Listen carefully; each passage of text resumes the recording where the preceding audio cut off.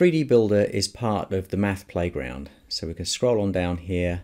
We're going to click on New Game, and then we're going to click on View in Full Screen.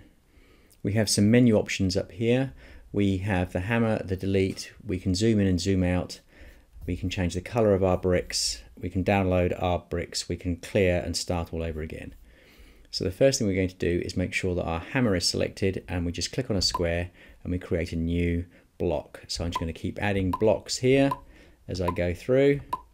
Using my trackpad, I can click and drag to change the view. I can zoom in or zoom out using my 2 fingers on my touchpad here. So I've made a 1, 2, 3, 4, 5, 6 by 1 block here.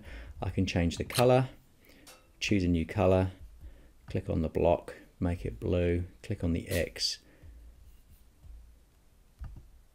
close this, and now when I add my blocks, they're going to be blue. And if you want to download a picture or a screenshot of the block that you've created, we come down to the download option down here, and that's been downloaded with the screen orientation the way you've saved it. To clear the screen, you just click on this button here. Click OK.